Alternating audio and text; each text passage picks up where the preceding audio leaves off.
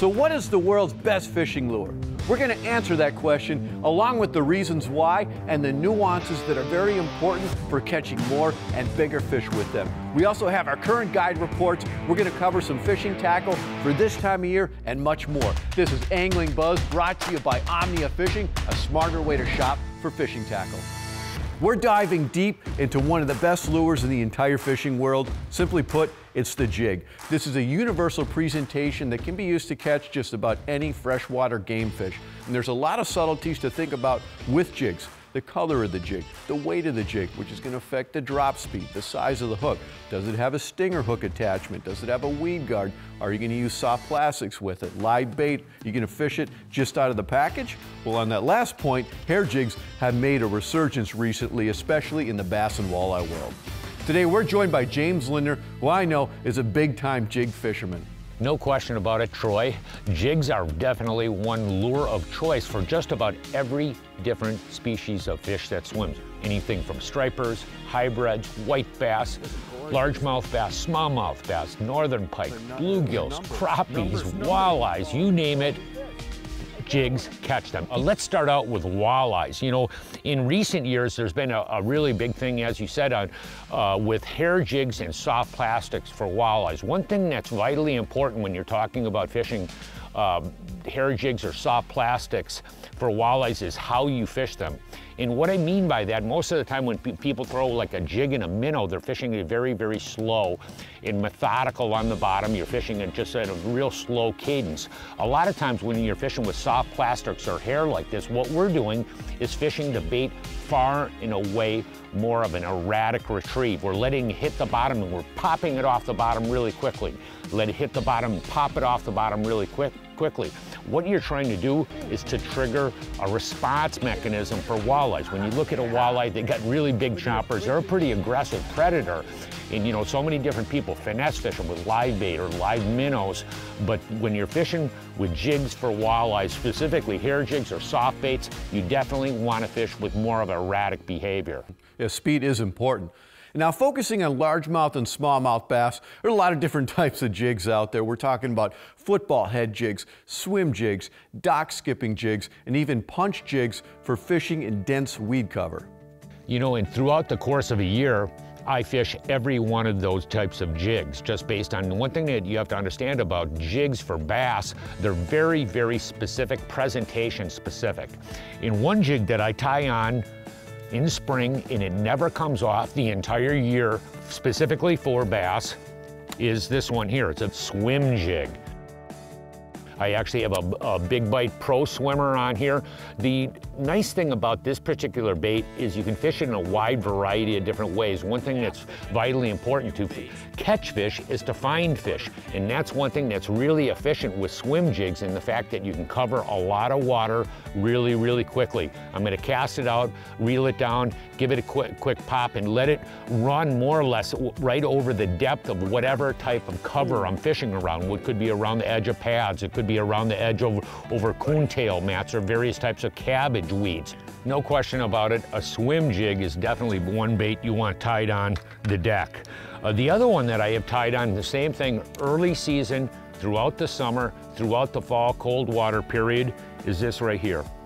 And it's a very, very simple bait. This is a VMC Half Moon finesse head with a 5-inch stick worm on it. This is like a stick worm profile. It just catches fish in so many different various conditions. This is one of those presentations that's the opposite end of the swim jig. I'm gonna throw it out and just let it sit on the bottom, fish it extraordinarily slow dragging retrieve. You can throw it in and around weeds, you can throw it on hard bottom spots, you can throw it on rocks. It's just a really extraordinarily versatile bait. Wherever bass swim, most bass anglers have this stick worm in a finesse head presentation tied on one of their rods for good reason. They catch fish, lots and lots of fish. Yes, and it's important to note the head design, the size of the hook, and the line tie placement that play into how and where it's used. Now, what about panfish jigs? You know, panfish jigs, you know, there's a whole ton of them on the market today. They're fabulously effective spring, summer, and fall for catching panfish. Right now, I actually have a Big Bite crappie slab tube This is 1/16 of an ounce, but they, about 1/8 to 1/16 of an ounce is a real critical weight. And throughout the summer months, a lot of times what I'm gonna do is to take this bait and literally cast it out and let it sink down along the edge of the deepest weeds. And what my goal is to do is to take it and swim it right through the edge of the deep weeds. It's fabulously effective for catching panfish and crappies throughout the summer months. Jigs are one finely tuned machine for catching fish. Whether you're swimming them, bouncing them on the bottom, dragging them on the bottom, or swimming them high in the water column, they simply catch fish all season long. As you can see, there's a lot of different varieties of jigs, especially when you start to break it down into species like walleye, bass, and crappie.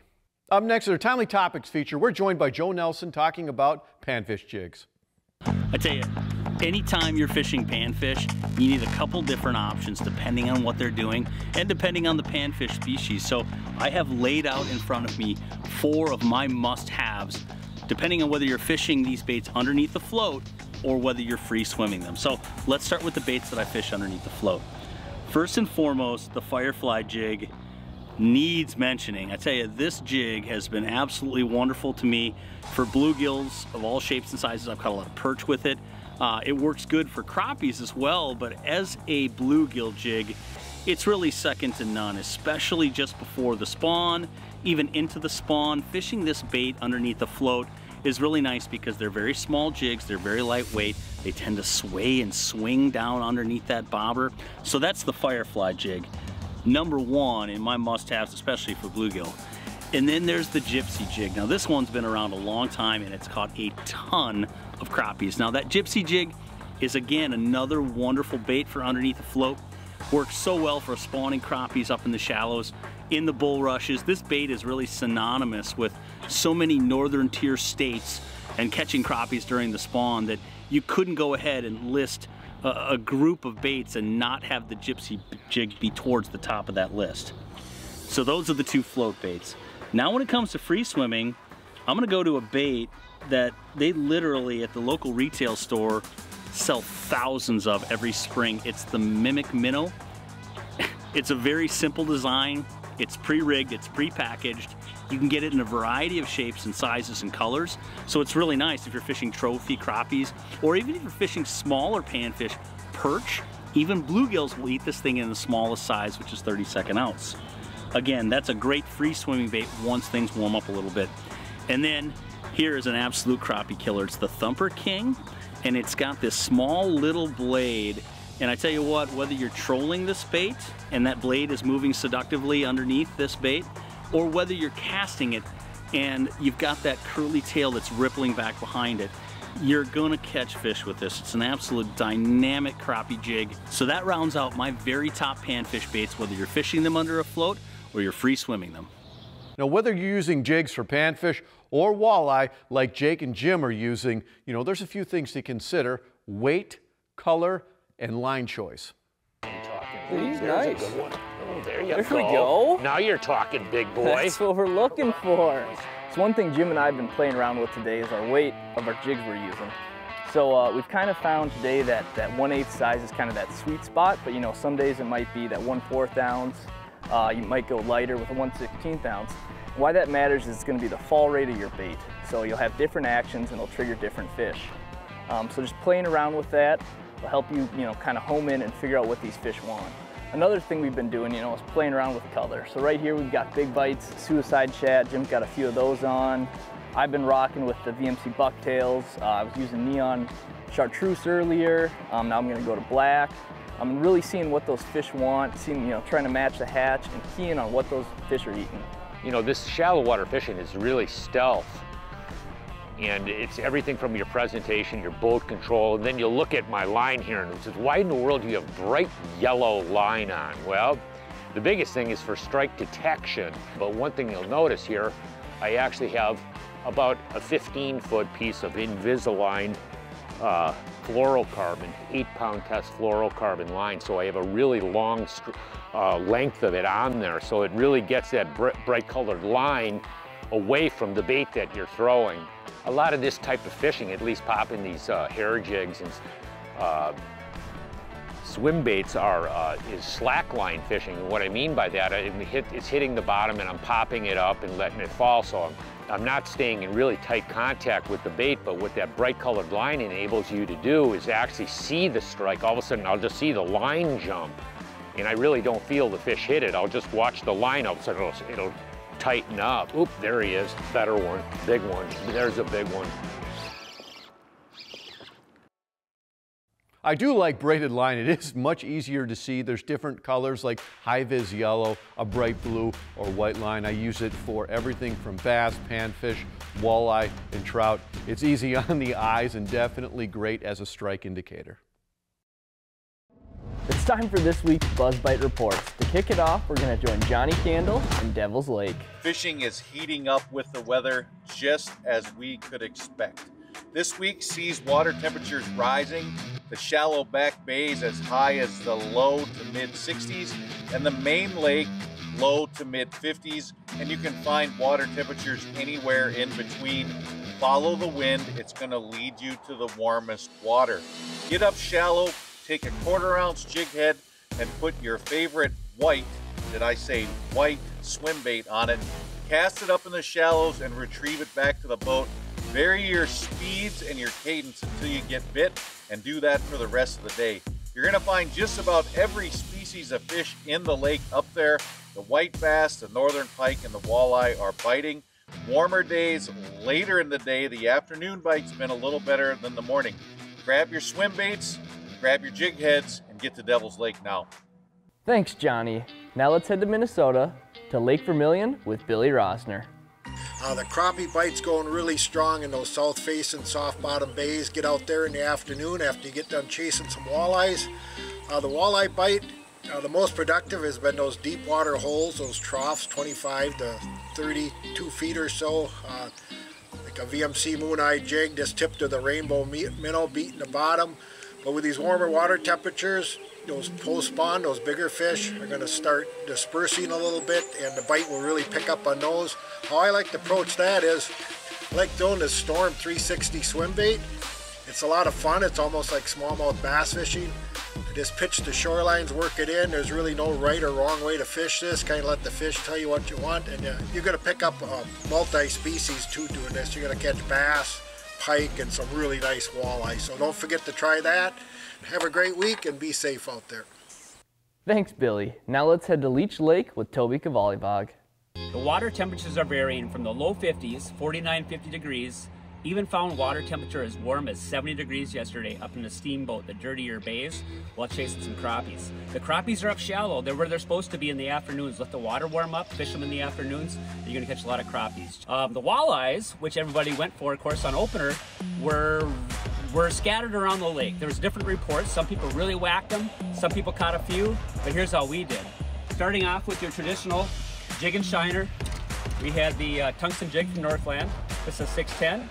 Use that with a shiner, and as the water warmed up, I started finding them in the weeds. When it gets sunny on Leech Lake, you want to find dark, dirty water with weeds.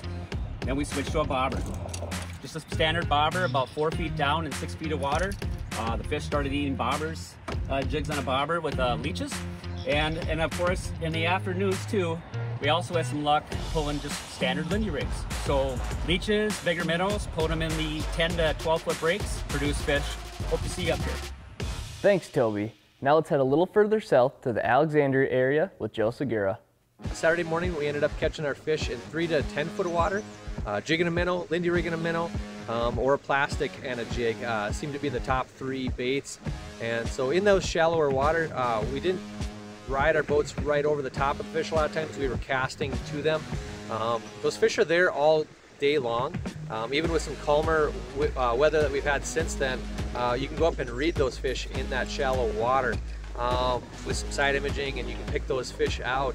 But they will not bite until we get a little closer to the evening or we go in the morning. So if we can get some wind like we do again today, those fish will definitely bite a lot better during the day. So when it's calm, I would concentrate more on that early morning or all the way to the evening for your best bite. This bite's going to continue for us for another few weeks, and then it'll start transitioning over to some deeper water. Thanks, Joe. Now let's head over to Michigan with Captain Ron Dolm Jr. Right now, the Grand Traverse Bays are heating up pretty well. The lake trout fishing and Cisco fishing on the bays is really doing well, throwing blade baits in anywhere from 20 to 60 feet of water. Primarily more lake trout than Cisco, but if you head north up towards Elk Rapids, there are better Cisco catches being had. As we move out to the big lake, we're seeing great salmon numbers still in Ludington, Manistee, and Frankfort. Medium to standard size spoons thrown on lead cores anywhere from 30 to 70 feet of water is really producing great catches of mixed bags and good variety of king sizes from adults to 2-year-olds and 3-year-olds.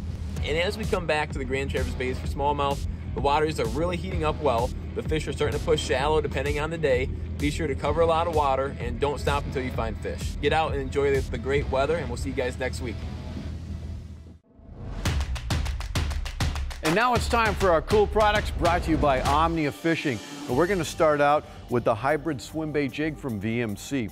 As you can see right here, they have a nice spring keeper. This hook is designed and this jig is designed for swim bait fishing. The hook is wide gap. You thread the swim bait on and you thread it around, it stays on there. One of the problems with swim baits is they can get pulled off the jig depending on the bites or short bites. This will make your soft plastic last a lot longer. There's a variety of different sizes available in this jig. Nice 3D eye, strong VMC hook. A great jig option for swim bait fishing from VMC. And speaking of swim baits, up next is the Suicide Shad from Big Bite Baits. This is their 3.5-inch version of this swim bait. This is great for bass and walleye. They have bright colors like this, which are perfect for smallmouth bass or walleye. You can slow roll this, snap jig this, and you can see as the bait kind of narrows down near the tail, it has a lot of action. They have bright colors again like this. They also have more realistic bait fish patterns too. The Suicide Shad from Big Bite Baits. And next, the Deep V jig from Northland Tackle.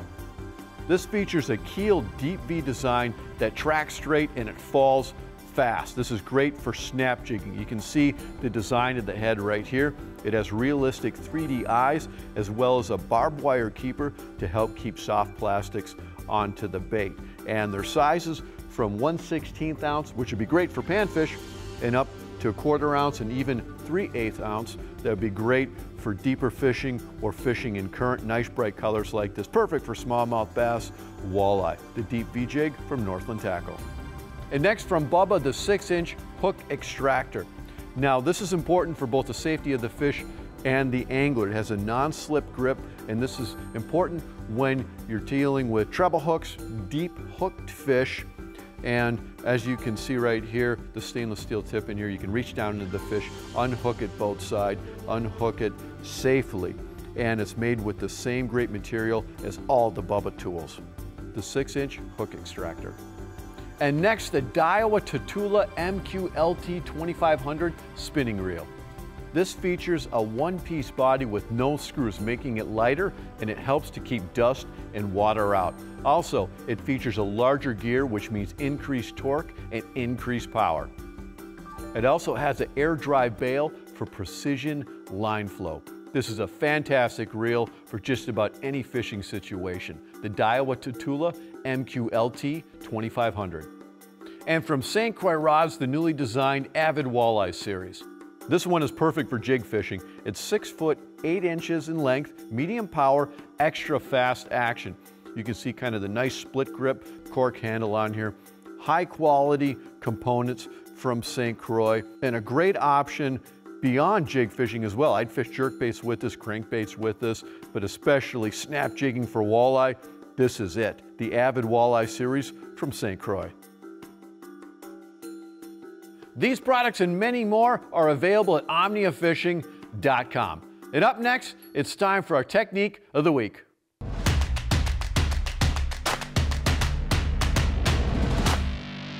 Bubba time. Well, this is really nice. I got this case that came with it. Before I leave, I throw some Ziplocs. I just throw Ziplocs in there, you know, so we can put our fillets in there afterwards. So I'll just set those off the side. But we better get cranking here. Huh? I grew up fishing, doing this a lot, and there was a time when I wanted to be really fast, but I actually, you know, slow down. I take pride in getting, you know, just really getting the perfect fillets off of these things. And these knives are super, super nice. Once you get on to cleaning with an electric knife, you can become really efficient with it. These fillets are coming out really white and nice. Before we brought them in here, James went in here with the Bubba scissors and cut them right here, and that bleeds them out, and that really improves the fillet. Got all the hides off. Now I'm just going to go back and remove all the rib cages. Show another little trick. Once you get you just kind of flip it up. Once you get it going about like that, you can flip the fillet over and put your knife right here and peel it off. Okay, so the final step, I'm going to take the skin down here part way and then back the knife off and cut the skin. And what that does, that leaves the skin on there, so if we get checked on the way home, this is required by some states. And when Jim gets home, he's got room to work. He can go in there and just take that off with a knife. If I just cut straight down there, he'd have a hard time getting the knife back in there. It's really hard to get that skin off. So that's what you want for transportation right there. Boom. Yeah, an electric knife can make filleting lots of fish very easy, and who doesn't like fresh caught walleye? There are links below in the description for the products featured in today's video. We also have a sweepstakes going on right now. You can win a fabulous weekend up on Lake Vermillion, all expenses paid, a guided fishing trip with myself, and also a hand-selected tackle pack from Omnia Fishing. There's a link in the description as well to enter. We can all help to prevent the spread of aquatic invasive species. Remember, anytime you're leaving any body of water, clean, drain, dry. And if you have any questions about jig fishing, let us know below in the comments. And here's another video from AnglingBuzz.